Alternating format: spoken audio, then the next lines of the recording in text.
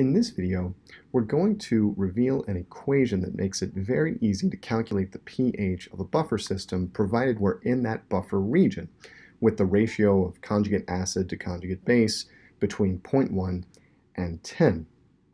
But before we get to the equation itself, I want to point out a few things about the buffer pH calculations we've done so far. So this was the first one we did where we had a 1-to-1 0.1 molar acetic acid acetate buffer system.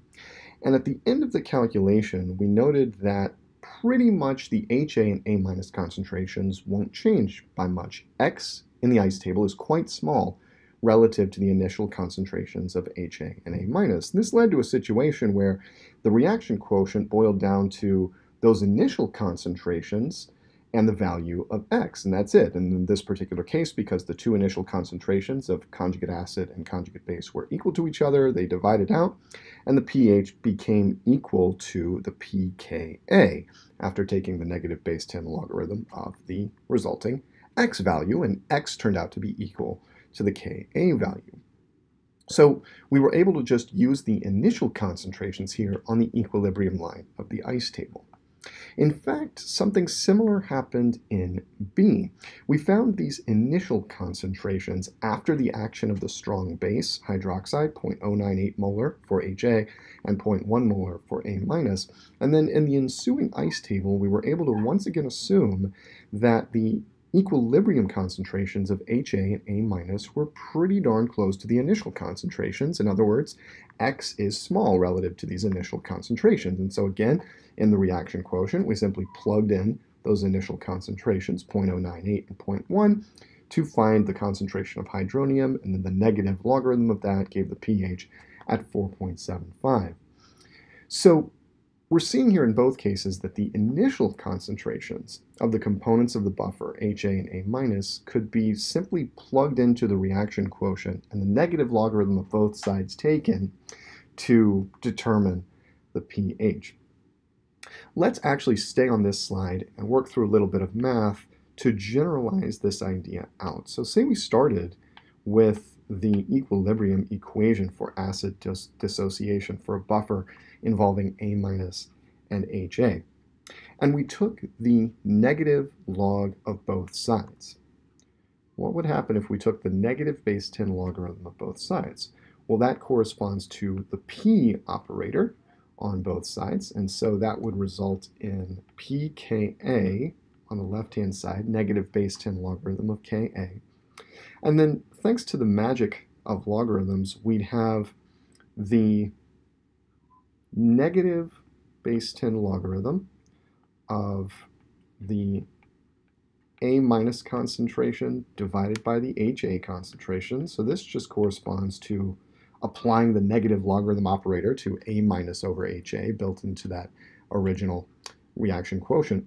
And the negative base 10 logarithm of the H3O plus concentration, well, that's the pH. And since that hydronium concentration is multiplying the other two, or multiplying A-, after applying the logarithm, we've got an addition operation going on there. So the P'd version, the negative logged version of the top equation, is the bottom equation. We can rearrange things a little bit to arrive at a version that's going to be a little bit more convenient for us by moving this logarithm term to the other side of the equation. So I'm going to do that and actually move that side to the right and put pH on the left, and the result is that the pH of a buffer solution is equal to the pKa plus the base 10 logarithm of A- divided by HA.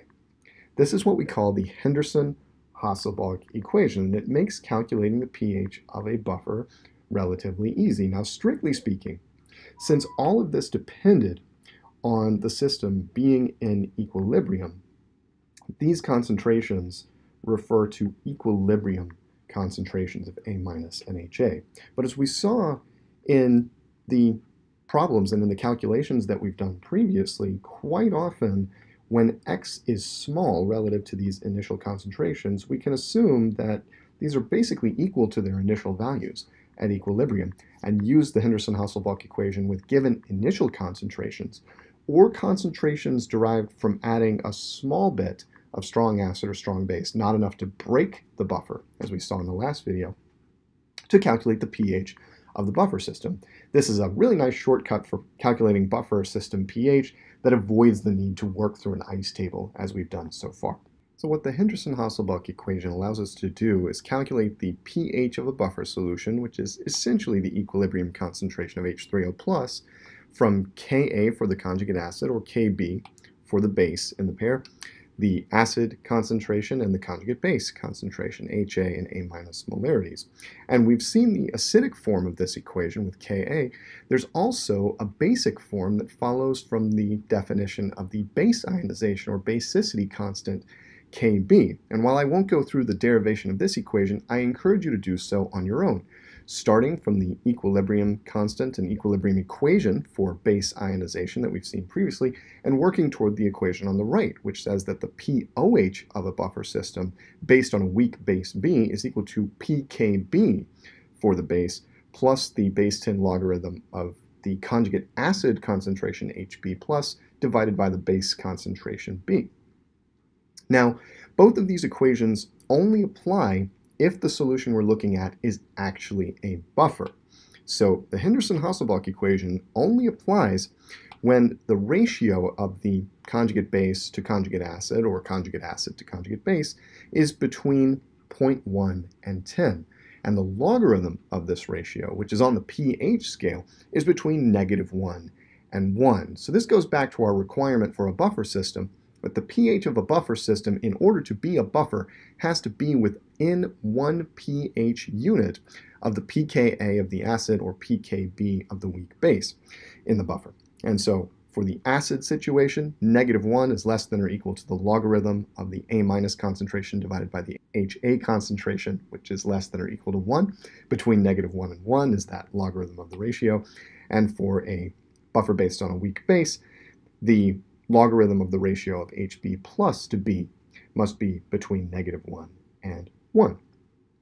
Now, the Henderson-Hasselbalch equation, as we saw, strictly applies only for concentrations of the weak acid and conjugate base at equilibrium. But as long as we're sure our solution is a buffer and the X is small approximation applies, X is small relative to the molarities, the initial molarities of the conjugate acid and conjugate base, we can assume that the equilibrium HA concentration is pretty much equal to its initial concentration, and the equilibrium concentration of A- is pretty much equal to its initial concentration. And this makes life easy because no ice table is then required to apply the Henderson-Hasselbalch equation. We can proceed immediately from concentrations we know, for example, from stoichiometry of HA and A- right to a predicted pH for the buffer system.